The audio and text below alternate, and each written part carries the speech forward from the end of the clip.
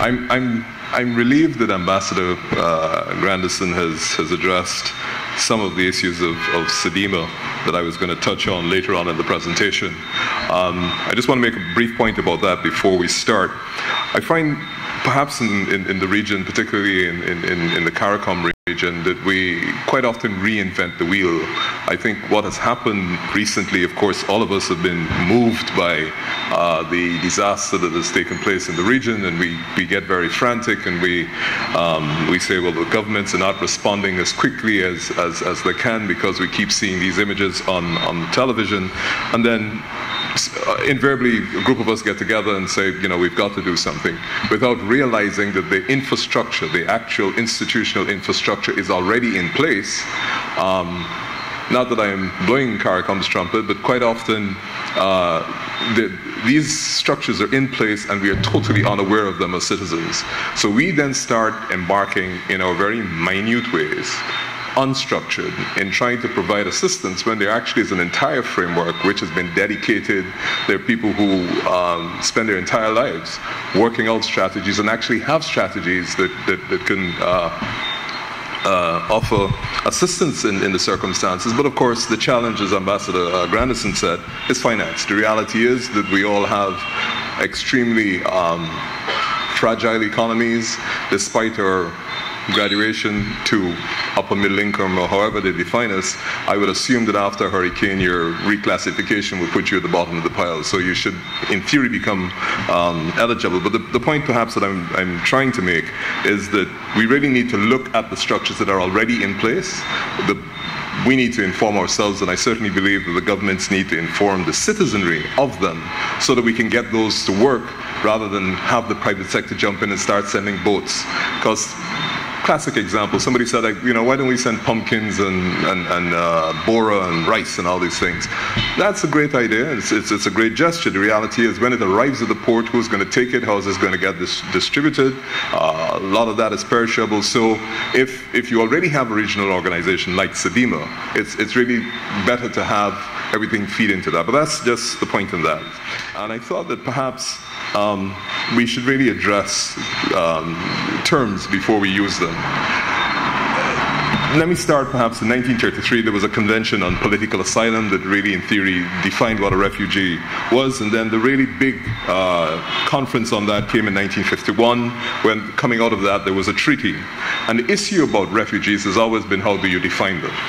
Originally, shortly after the Second World War, there were rather narrow definition, or narrower than the way we perceive it today. And that definition in the 1951 treaty was, and I quote, owing to well-founded fear of being persecuted for reasons of race, religion, nationality, membership of a particular social group, or political opinion, is outside of the country of his nationality, or is unable, or owing to such fear is unwilling to avail himself of the protection of that country, or who, not having a nationality or being outside the country of his former habitual residence as a result of such events, is unable to, or owing to such fear is unwilling to return to it.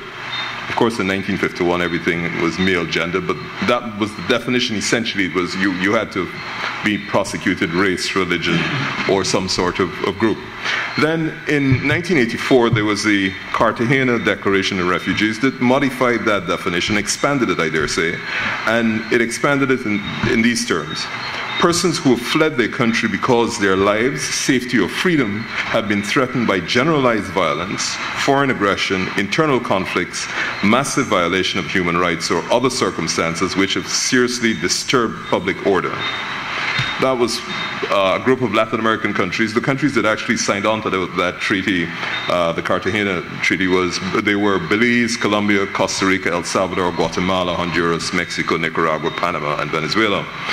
And then in 2011, the UN Human Rights Committee itself expanded the definition further, and it said a refugee was defined as those who are outside of their country of nationality or habitual residence and unable to return there owing to serious and indiscriminate threats to life, physical integrity, or freedom resulting from generalized violence or events seriously disturbing public order. I refer to this because we and I'm addressing specifically Venezuela here, quite often we refer to the persons who are fleeing Venezuela as refugees, and the term refugee quite often in those circumstances is misused, and what you really want is an economic, they're defined as economic migrants because they're leaving the country due to bad economic conditions and not due to fear of persecution. So in the case of Venezuela, it may not technically be refugees that are leaving the country, but they certainly are people in difficult circumstances, and the question obviously arises, how do we treat with them? It's interesting. Everybody who's trying to flee Venezuela is going every direction except east, and that is a statement in itself. I'm not quite sure. Northwest is not inundated. Trinidad certainly has benefited from a significant influx of highly qualified doctors and engineers who have fled Venezuela, particularly engineers in the oil industry who fled Venezuela, now seeking jobs in Trinidad, and of course a lot try to get further north to Miami. What should Guyana's approach be?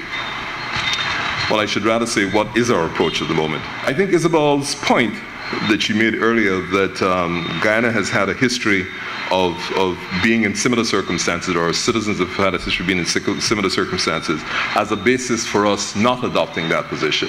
I would prefer to put it this way. I think Guyana, which has been blessed with the resources it has compared to the rest of the Caribbean, really has no excuse for not having in place policies that will actually absorb these numbers and not impact upon our economic development plan. I think we've had a history of very, very progressive foreign relations through the 70s and 80s. People were landing here on the way to Southwest Africa to fight apartheid, and we've always been at the forefront of the thinking, certainly in foreign relations. I find it difficult, certainly as second generation independents, that given the resources we have, and given the fact that we have so poorly mismanaged those resources, that we end up in a state of, I don't want to say panic, a state of concern, where we're worried about whether people from the Caribbean are coming to Guyana. We're 83,000 square miles. We have more natural resources, rare metals. We now discovered oil. Why is it that we are concerned that people are going to come in here? And I think we really have to put the blame squarely at the door of ourselves as citizens, not being able to create the economic framework that would actually create a demand for more persons to come in. I think the World Bank says to have, quote unquote, a real country, you have to be somewhere around 4 million. Now, I understand the political dimension in terms of voting, et cetera, that follows from this, but that can be addressed by the way of citizenship. So if you make it a little bit more difficult to become a citizen, then you don't have to sweat, quote unquote, the persons that are coming in. But I certainly don't think that we have the human capacity at the moment to deal with the minuscule economy that we have now prior to oil. I think we certainly have very little skills to deal with how we're going to create the economy when we get oil and what we do with the revenues from it. And therefore, there can be no better time than now to begin to articulate a policy, developmental policy, which obviously will create space for persons that we are now calling quote-unquote refugees, or persons who are interested in Guyana. I just want to share with you typically what would happen to a Venezuelan. So Venezuelan, very rarely, the ones that fly into Timeri are the ones that are coming to buy goods and leave, like the Cubans. The ones that come into the Northwest, come down the Winey, or come into Pomeroon, those are the ones those are the areas in which people will perhaps enter Guyana, in case of refugees. I'll come to the Caribbean in a minute. Typically what happens is that Venezuelans are obviously different looking than Guyanese, so they're not difficult to pick up if you're a police officer in an outpost somewhere in the Northwest. And invariably, the police officers in the Northwest have pressures that cause them to perhaps vary from their standard operating procedures or their required operations. So they would see a Venezuelan, and of course, they will interact with the Venezuelan, and invariably within the first 5 minutes of that conversation, the Venezuelan has no documents, so it becomes an economic transaction as to whether he is allowed to stay there or he gets arrested or she gets arrested. Invariably, if they don't have the resources, which they probably won't, they will get arrested.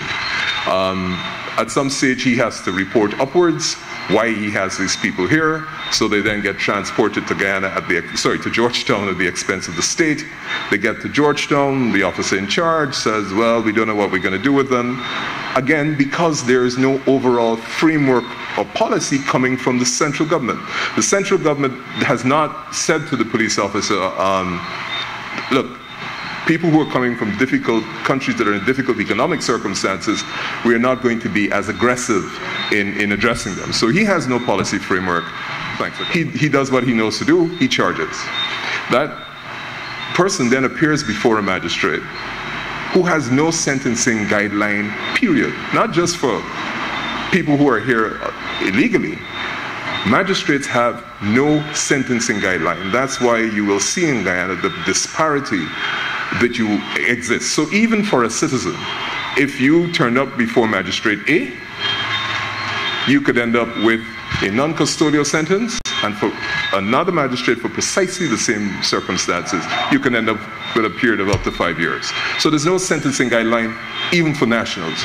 So when a foreigner comes to Guyana, depending on what that magistrate had for breakfast, whether or not a relative got defrauded by a Venezuelan, their fate is literally in the hands of that magistrate and how they feel that day, in the absence of guidelines. And of course, you get arbitrary decisions. So they then, if there's an order for them to be deported, because it would make no sense to fine them, because if they couldn't even pay the police officer in Northwest, they're not likely to be able to pay the fine in Georgetown. They then go into some absolute hellhole where they're kept in custody, and guess who has to pay for them and feed them while they're there? The state. So there are two principal levels at which this can be rectified. One is the Immigration Department, the Ghana Police Force, needs to be given clear guidelines in relation to how they treat persons who come into the country who might be classified as people who come in as economic migrants or refugees in the general sense. And the state has to provide that guidance to the law enforcement agencies, immigration and police. Secondly, the commanders of the police station and the commissioner of police need to have in place certain standard procedures where they can differentiate between somebody who is trafficking in narcotics or trafficking in humans and somebody who's a genuine refugee. I can't imagine it being very difficult to do that, so that they sort out at that stage those who clearly are potentially criminal element from those that are genuine.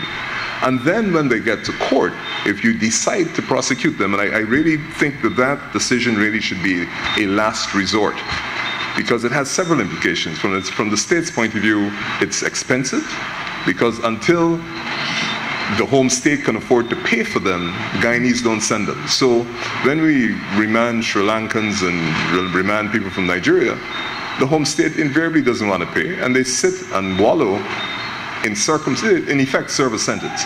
But yes, three, when you come to the magistracy, there must be clear guidelines in relation to how you treat persons who are economic refugees, so that you don't end up with the disparity that exists, and that there are straight guidelines across the board and across the country. Because Georgetown's not the country, this needs to apply across the country. So whether you were processed in Anna Regina or whether you were processed up at Molson Creek, the same policy would take place. The same policy framework would exist. And that's part of the problem. I believe that we have failed to articulate, and forgive me for perhaps being slightly repetitive, an overall economic development strategy for the next 15 to 20 years that would clearly indicate how it is we would like to attract preferred skills into the economy to be able to transform Guyana. And my real fear is now that we are going to be getting revenues from oil, given the culture of dependency that we have, where we don't have a culture where we want to stand on our own 2 feet. We have a culture where we expect the government to do everything, which really is the exact opposite of what should be happening. When you pour money into that awful, combustible, social, degraded situation, we will now become literally fat, even more uncompetitive, and in those circumstances, I dare say, I think Guyana is going to be in even greater danger. Forget the vagaries in the oil price. I think socially we'll become, in the absence of any sort of policy framework, we will become more vulnerable. We will not recognize what will happen to the country, and in the absence of that policy, there will be, I want to say, involuntary migration into Guyana just as a result of the tangential jobs and opportunities that are created not in the oil industry, but outside of the oil industry. And when they're not regulated by the state, we know what happens. And given the weakness of our law enforcement agencies, given the absence of our institutional capacities, I believe that the humanitarian crisis in which we are attempting to offer help, or we should be attempting to offer help, we will probably end up in a position where we will probably need the help at a much higher level to be able to deal with it. That concludes my brief presentation. Thank you.